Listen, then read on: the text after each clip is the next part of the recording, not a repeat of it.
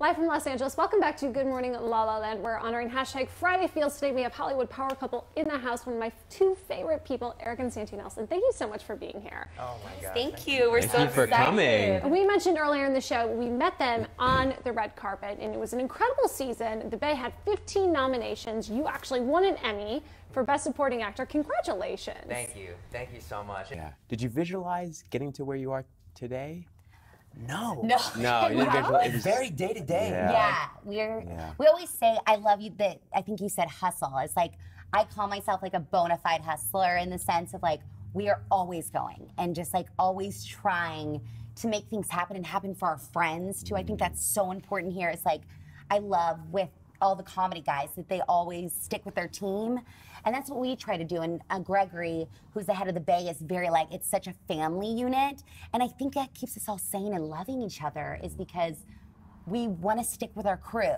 And I think that's where sometimes it gets a little lost here, is you've got to have that foundation of people around you. But that seems like what the daytime, television really is about. That's the unique thing that really is, that's touched me through, covering the daytime Emmys, is these are family units. And then also you're going into people's homes as you're literally their family. You're in their living rooms with them every single day. This is huge. And it's so, like, I forget sometimes we go places and I'm like, oh my God, there's my friend. And I'm like, Lord, they're not my friend. I never met them. They don't know me. And my mom just actually went up to Katie McLean and she was like, Katie, hi girl.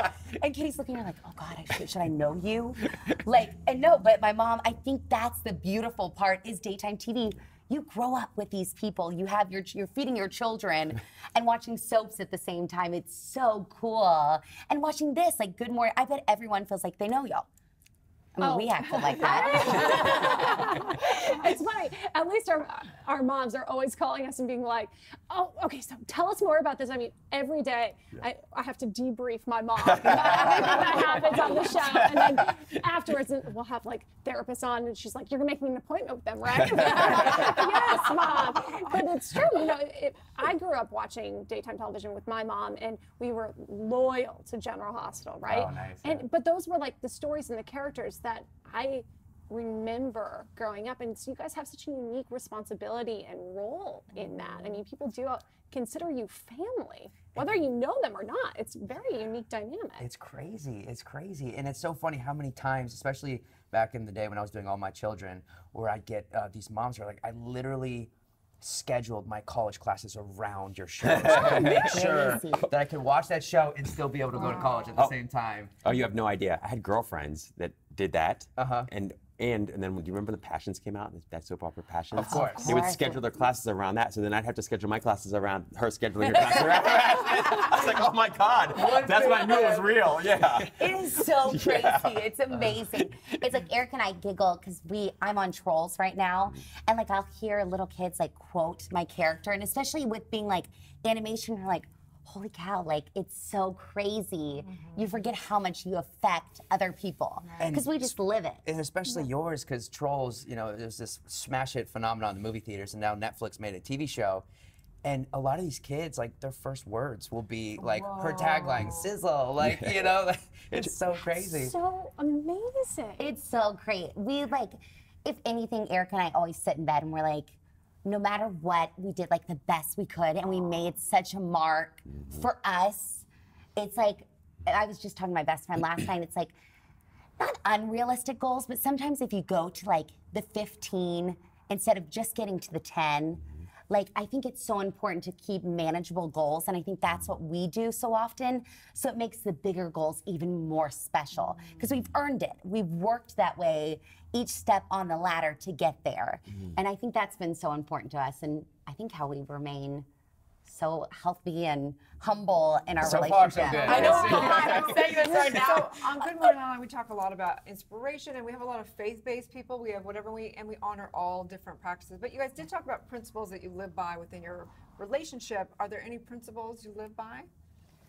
Absolutely. Like as far as, spiritually, like what, it's the whole Southern thing, it's just good people, so you don't Right. But, good morals down there. Right. But no, we both come from a very religious background, actually. Both of our families. Our big Catholic families. That's why we got a lot. Like I had 15 bridesmaids. He had 15 groomsmen. That's a party. That was a long wedding. It was. It was. Cue Ave Maria right now. It's so true. It's like huge Catholic families. Yeah, and I think growing up in the church and growing up in that sort of atmosphere and environment, you know, gave us the tools that we use every single day today. And, you know, in a town like LA, and before that we were living in New York City, it's hard to find that, you know, and you get lost and you get kind of wrapped up in the world. But when you know you have that one solid thing that's going to get you through it, and, you know, that to have that faith is really... It's amazing, yeah, whether it be faith in yourself, whatever your kind of belief is, I think it is, like you said, so important to have some sense of spirituality. Is that how you say it? Spirituality? Yeah. Say it any way you want. No, Eric said it, I call it Saintyism. And I commit you to it. And Eric's sitting there like dying. He's like, stop, please stop. Just stop talking. Oh, my mom loves it. I know, it's like his sweet mom's always like, oh, it's another Saintyism. I'm like, I just can't help it. But I think it's so important to have that, whatever your religion is or your faith is, to have that sense of something's always there. Who would you consider to be your role models or your inspirations? Oh, goodness. My parents and Eric, I think I wake up every day hoping to be half the person Eric is. And I think that keeps me, like, I'm a pain in the rear, and probably sometimes you're a pain in the rear, but I think that's what keeps me going. I'm like, God, he's so epic and so kind. And like, if I could just be half of that, I think that is so important. You guys need to teach some serious relationships. No, he needs to be a dating coach. And a relationship coach. Both of you. It's so much easier to say now. That's what I always say. It's like, God, anybody goes through the ringer. But I think it's so much easier to say now. It's like, and having brothers. I think it's so easy being a girl looking at relationships if you come from brothers. Because I view everything from like, okay, how would Jake and Charlie view this? Right. And it does keep me sane, because I'm like, I always say guys are black and white and the girls we color them in. Yeah. And I'm like, oh, am I making this way too complex than what it actually needs to be? I had one sister and I grew up with all girls, and I was like a big wake-up call when you grow up and you're like, how men are completely mindsets different. What? You know? It's so funny that you say that about your brother, because I think it's the exact opposite for me. I'm like, what would Joe and Matt do? No, don't do that. No, do the opposite. Do the opposite. No, we're all so close. I can joke with them about that. No, it's funny because you know, when I was accepting the award for Best Supporting Actor, and I had my family in the audience, and I made a point of mentioning my father-in-law, who really is my hero, in so many ways. I mean, you know, his marriage, the way he's fathered his children, you know, the just support that he's shown us since day one has just been, you know, unprecedented, and I can't wait to be that guy when I'm older, and to have that influence. I feel very blessed for that. Hashtag goals. I know. Hashtag life goals, relationship goals, all the above. You do realize that some producers just went back there, locked the doors. You guys are stuck here with us forever. Let's do it. Because we love the love. Oh my Good morning, God, LaLa and Jan, Sainty Nelsen. Was there ever a point in your careers where you thought about giving up? I think a lot of people struggle, you know, that's like they have a period of time where things are going really well, and then maybe things are a little slow, and then they're like, man, maybe I should do something else. But you guys stuck through it all. Has it always been highlights, or were there moments when you felt like maybe you were going to give up? No, there were lulls. Yeah. I mean, I think that's the hardest part about this industry, is like you're on top of your game one day, and then the next day they pull the plug, the show ends, you know, the curtain comes down, and then what? It's like, how do you take that and make it better and grow from there? And that's the hardest part. There's been so many times where, you know, you just think, I'm not enough, you know, you see somebody else and you're like, they're great, like they're gonna get it over me every time. Why wouldn't they? You know what I mean? What can I do? But that's when you resort to the people in your life that make you better. And I think that's been our biggest saving grace, is, you know, even before it was each other, you know, in my case it was my mom, or maybe some friends that were going through the same exact thing, so we could kind of do it together. Now it's like heightened by a million, because you know, it's when you're with your best friend every single day, it just makes those lulls way easy, and it's like, oh, well, then let's just go on a day trip and we'll forget about this. We'll worry about it tomorrow. Really good about that. Let's go to Santa Barbara. It's so true. It is. That's what I always, My mom, I always call my mom because like I'm an extremist if we haven't learned. So I'm either amazing or it's the worst day of my life. And I'm done. And so I always like will call her and she's like, girl, cry it out. And then I'll bawl and she's like, all right, what are we gonna do tomorrow? And I think that's the way I viewed him, like always allow yourself to have that moment of like, oh, I'm done. And then it gives you, you're like, all right, that's all I needed. Like sometimes you just need a good cry or a good vent session that Eric's always, he always tells us like, girl, get off the ride. Because I'll just get a tailspin of like, It's a great expression, yeah. I'm ruined, like that's it. And he's like, ride the ride and get off. Like, and that's so true. I think that's what we live our lives is we ride the ride and we can always tell it when to stop.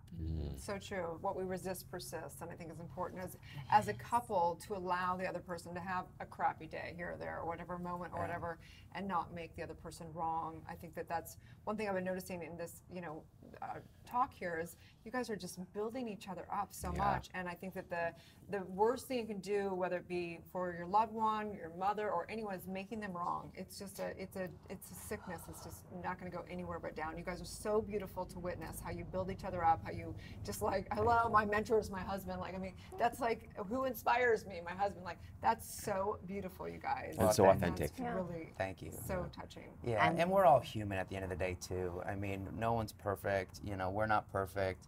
No, and that's part of life. I mean, we go through our ups and downs, and that you just have to remember that as well. Like that happens to everybody.